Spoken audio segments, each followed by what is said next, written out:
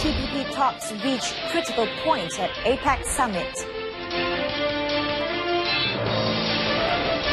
Myanmar sentences Malaysian and Singaporean reporters to jail for flying drone.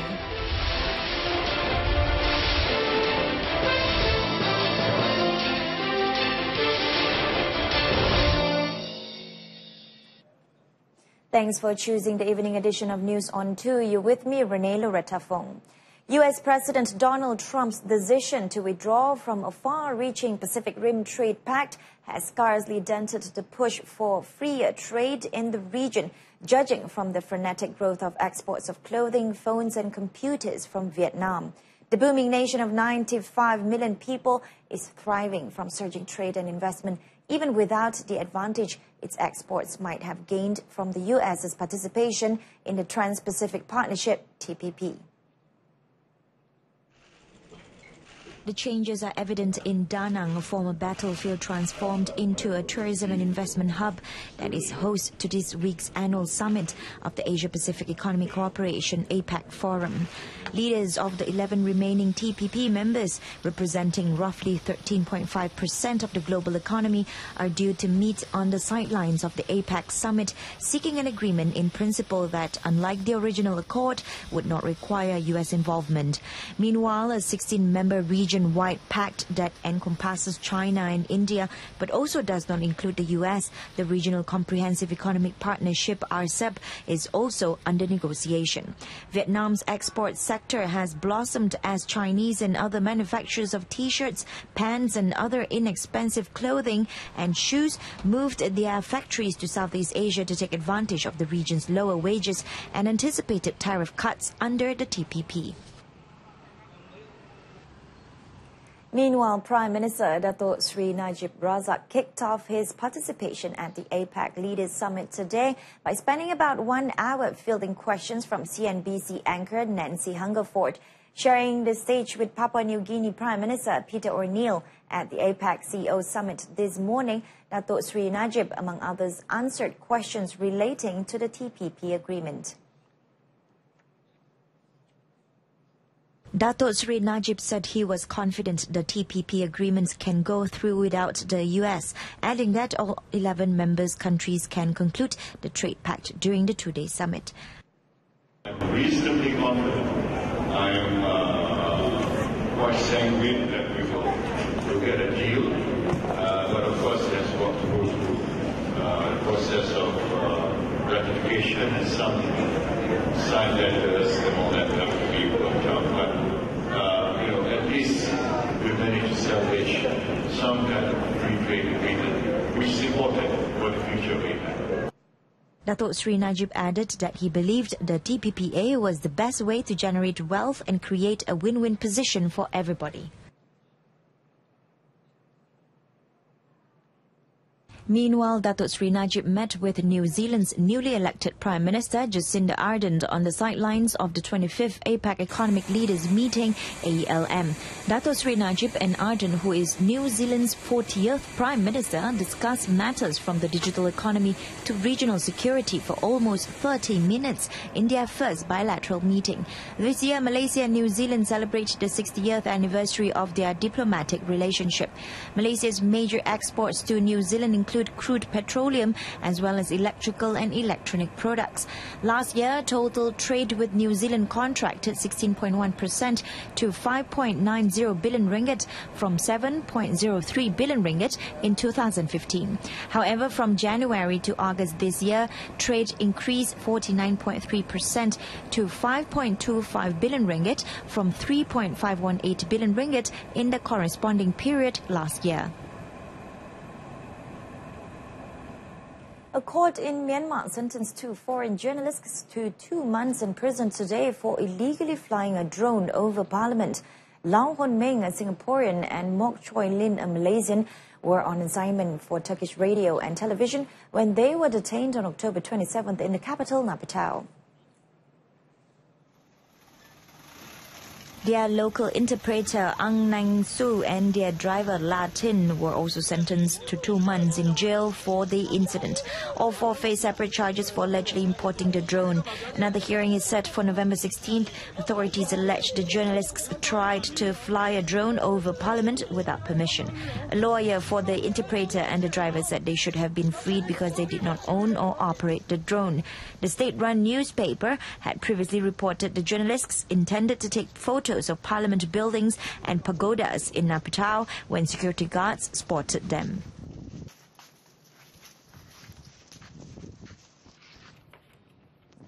"25 people have been detained after they tested positive for drugs during an integrated operation at Gunung Semanggol Rest and Service area along the North-South Expressway.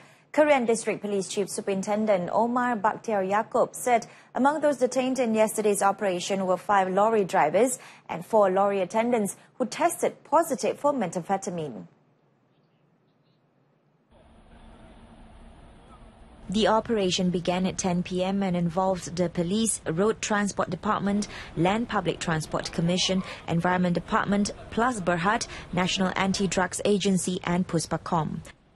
Kerjasama ni kita sama-sama bagi kita boleh mengurangkan jumlah kemalangan jalan raya dan juga terutamanya bagi kita mengurangkanlah penyalahan dadah oleh pemandu-pemandu, terutamanya pemandu lori yang sentiasa untuk kerja lebih kurang menggunakan dadah lah. 9 foreigners were also detained for illegally entering the country and overstaying. A total of 190 vehicles were inspected and 286 traffic summonses were issued for various traffic offences during the 2-hour operation. The Negeri Sembilan police have recorded statements of at least 80 individuals to facilitate investigation into the fire which destroyed the upper floor of the Seremban Wet Market on September 9th. Seremban Police Chief ACP Teo Hock Po said the incident was believed to have been started deliberately. Based on a report by the State Fire and Rescue Department, the fire was believed to have been started by ignitable liquid residue which was poured in front of the Kedai Makanan dan Minuman Senghing located on the first floor of the building. Siasatan pihak polis adalah menjurus kepada semua aspek hasil dari segi aspek penemuan dan juga aspek siapa yang melakukan kejadian berlaku. Police are currently looking at CCTV recordings of several premises near the scene of the incident. Members of the public with any information on the incident are requested to come forward to help in the investigation process. About 90% of the market's upper floor was destroyed, affecting about 197 traders. No deaths were, however, reported. A soldier and a housewife were hauled before the Kuantan Sessions Court today to be charged with chaining a 10-year-old boy to a gas cylinder last month. Songkok wearing Muhammad Farid Muhammad and a 4 months pregnant Fatimah Muhammad Zain were calm when they claimed trial to the 2 charges. The case gained national attention after images of the chained child lying on the floor went viral on social media. According to the first charge, 32-year-old Farid and Fatimah, 37, are alleged to have abused the boy by chaining his neck to the gas cylinder, which caused injury. On the second count, the married couple were accused of leaving the child by himself without having made arrangement for his care. Farid and Fatimah, who are stepfather and biological mother to the victim respectively, are purported to have committed the offences at a house at Block 31, Number 9, Lorong Indra Mahkota 1/13. The couple are alleged to have abused the boy between 1 a.m. and 9:15 a.m. on October 5th. The duo purportedly left the child by himself between 8 a.m. and 10 p.m. on September 31st.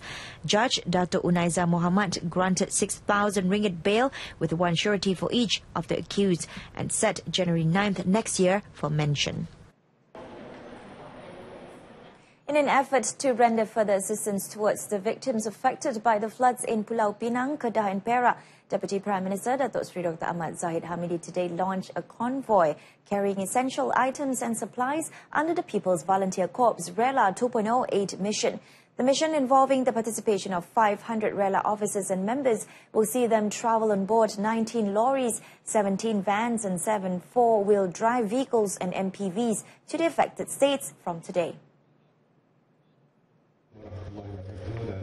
Datuk Seri Dr. Ahmad Zahid said it was time to translate the federal government's commitment to assist the flood victims based on grounds of humanity, irrespective of which political party led the state.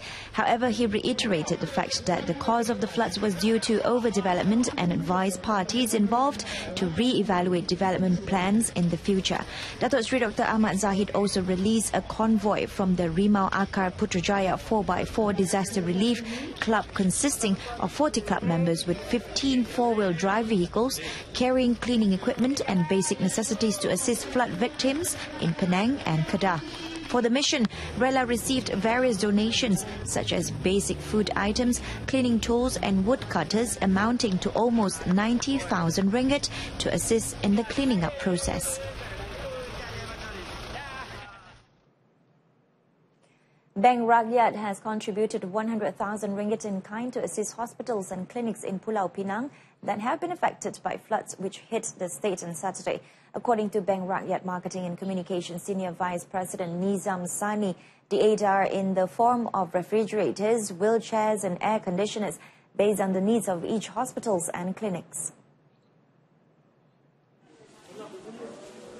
Kita beri saluran bantuan kepada hospital-hospital di Pulau Pinang yang baru ni terlibat dengan banjir. So kita dah kenal pasti 6 hospital dan klinik kesihatan mana kita dah kontak dan kita bagi bantuan daripada apa yang diperlukan. Among the hospitals and health centres that received assistance were Pulau Pinang Hospital, Mak Mandin Health Clinic, Lahar Yoi Rural Clinic and Sungai Dua Health Clinic. The aid was handed over to Pulau Pinang Hospital Director Datuk Dr. Norsida Ismail. Bank Rakyat has also sent 30 volunteers to help the cleaning works at the clinics and hospitals. PHP denies money laundering allegation. Details coming right up.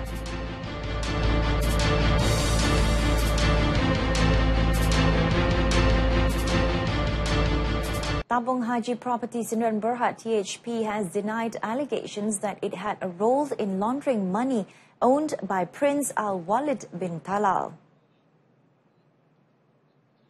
The allegation was made earlier in March this year in a report by Australia Financial Review AFR that Crestmount Capital, a West Asian fund run by Prince Khalid, son of Prince Al Walid bin Talal, had closed a 100 million Australian dollar investment into Piety Investments, a Sydney residential developer. THP said although it had several investments with the Piety Group in developing residential projects in Sydney, all the investments were made directly by THP from internal funds. THP also said it had obtained all required regulatory approvals in Malaysia and Australia for its projects in Sydney.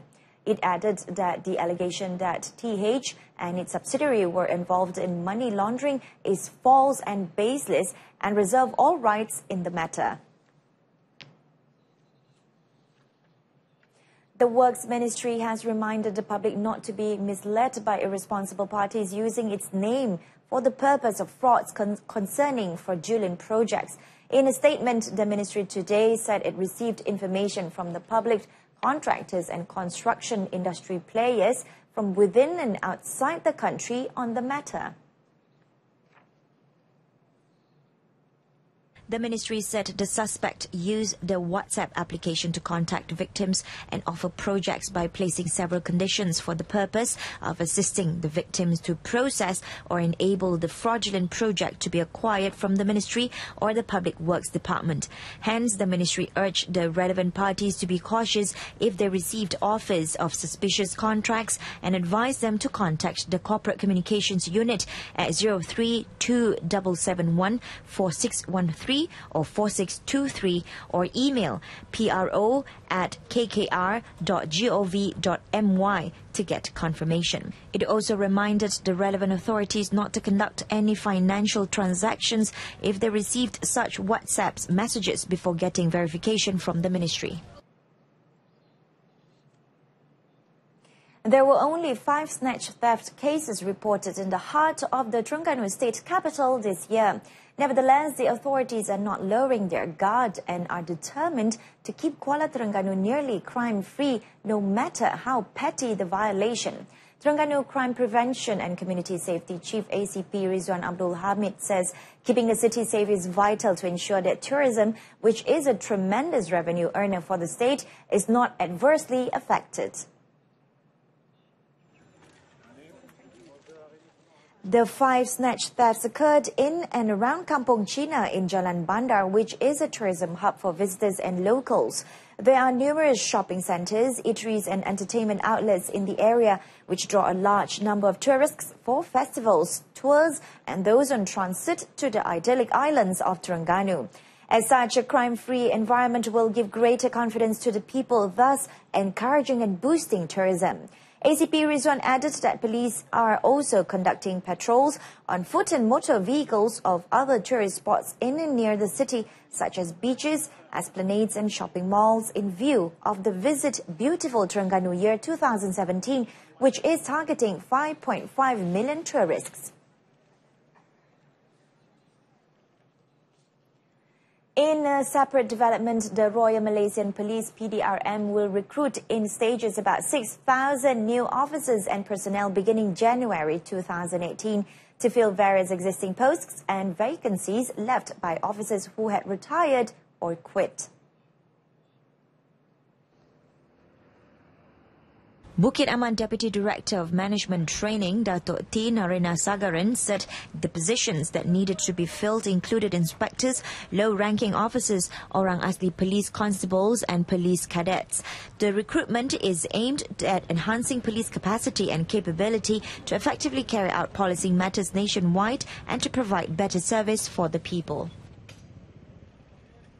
Defender Fadli Shahs will take the captain armband for tonight's Asian Cup qualifier against North Korea at iMobile Stadium in Burmam, Thailand, in place of Safiq Rahim, who is serving a 1-match suspension. National team head coach Nello Vingada, who made the announcement, said as the most senior national capped player, Fadli was the right person to lead Harimau Malaya's players for the 9 p.m. match. Besides tonight's match, Malaysia and North Korea will also face each other next Monday in their second qualifier match at the same stadium. Safiq, who received a red card during the last match against Hong Kong, will return to his captain's role on Monday.